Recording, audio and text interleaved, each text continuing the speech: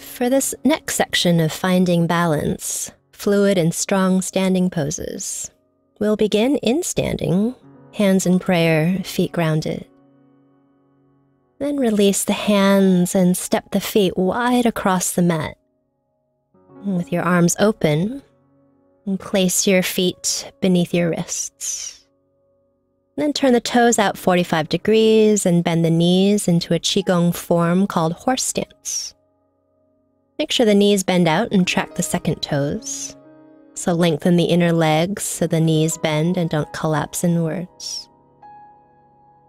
And take the arms back out to the sides, softening the elbows and wrist joints. Release the hands and begin to straighten the legs. And I'll mirror you here again. So turn the left toes in, the right toes out, and bend the right knee. You may stay in the same position with your feet or adjust the stance to be wider. Line up your heels, back heel to front or arch of the front foot. And then begin to exhale and bend your right knee towards the second toe, Virabhadrasana 2. While in the pose, notice your breathing, and also the balance of weight in your 2 feet and legs. And use your back leg as much as you feel the front. And begin to reverse and take the back arm down, the front arm up. And as you come up, begin to straighten the front leg, shifting the weight back into that back hip so the front leg moves towards straight. And exhale, extend the right arm forward, lowering it down to the leg. Anywhere above or below the knee is good. Keep the front toes slightly bent and outwardly rotated. And top arm reaches up.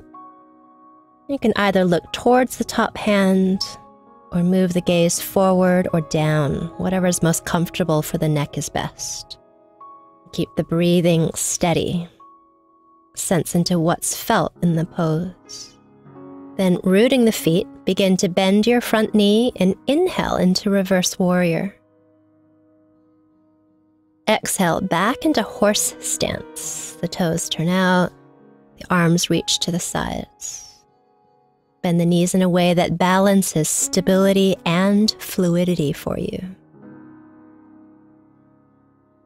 There's a style of Chinese calligraphic painting called shan shui, which means mountains and rivers. Mountains, which are still, stable, and enduring, are depicted next to streams and rivers, which are fluid, changing, and adaptable. Together, these create a sense of harmonious balance. And release the hands down for a Qigong form called separating clouds. The arms cross and lift overhead as you inhale. As you exhale, the hands move out to the sides and back down, palms facing outward like they can separate clouds. Repeat. Inhale, arms cross, lifting overhead like you're taking a t-shirt off. Exhale, release down, separating clouds. And once more, inhale, cross the arms and hands fluidly like water. Exhale, separate clouds, feeling the harmonious balance of the legs stable and solid like a mountain. Then to release, begin to straighten the legs, noticing what you feel after that practice. And then turn the toes in. Take the hands behind the back and interlace your fingers. Feel the arches of the feet lifted all the way to the inner groins. As you fold forward, keep the feet and inner legs long and strong. Also strengthen the outer legs, rooting down from the hips to the outer feet and pinky toes. Sense into the release of the head and chest. Can you feel the soft, fluid movement of the breath just here alongside the stability of the legs?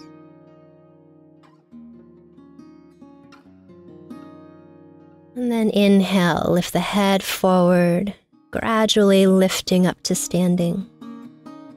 Release the hands and extend the arms out to the sides again. Bend the knees and turn the toes out for horse stance. Take another breath, noticing whether the upper arms and hands can feel soft and the legs strong.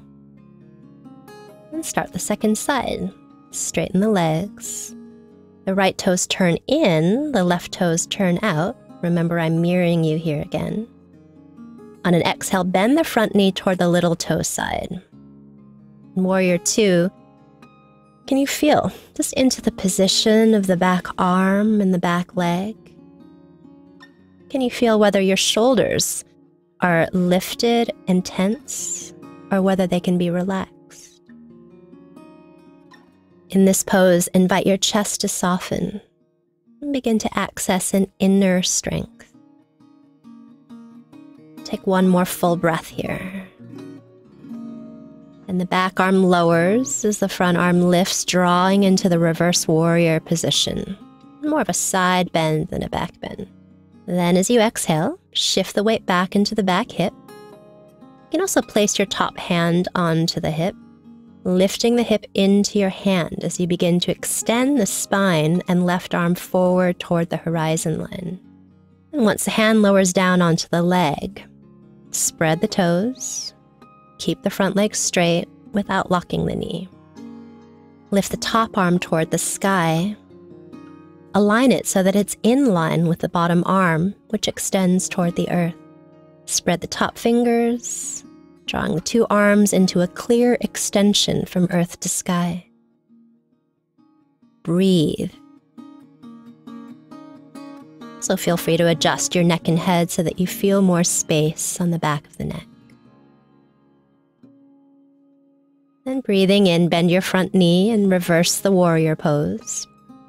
Breathing out, move back into horse stance. Arms are out, toes are turned out, the knees bending toward the little toe sides of each foot. Imagine the legs stable like mountains, the arms and breath soft and fluid like water.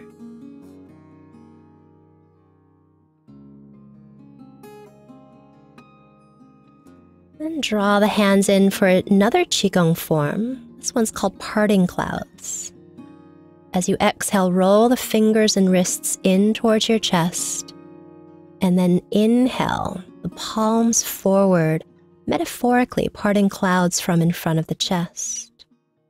Exhale, you draw the hands back in, rolling the wrists.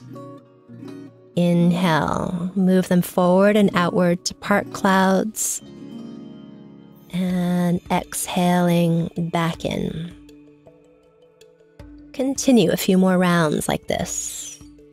And the sun is represented in yoga as well as in Qigong by the heart. Each time, imagine you can part clouds from in front of your heart, allowing some of the sun's radiance, warmth, and light to brighten the sky of your own experience.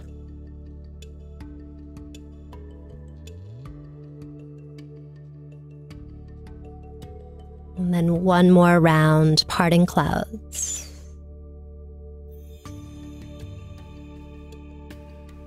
To release, let the palms face the earth as they descend from the chest downward. Simultaneously allow the legs to begin straightening. And the toes turn in, hands on your hips, fold forward, exhaling, letting the head and the heart descend toward the earth. Also let your hands lower to the earth, effortless in the letting go. Dismantle unnecessary tension, explore a sense of balanced effort in your legs, letting them support the upper body without struggle or strain. Breathe fully, allowing the shoulders to draw up away from the ground. Feel free to place your hands anywhere that's comfortable here. Then inhale, begin to lift your chest up and turn towards the front of your mat, taking your hands around the front foot.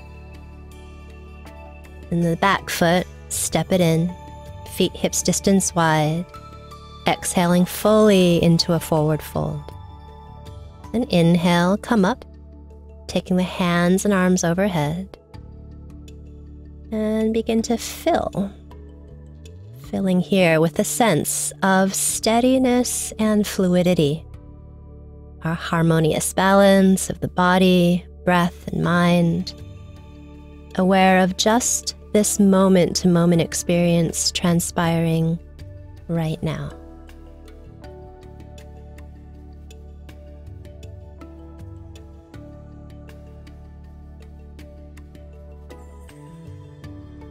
And now for a balancing practice.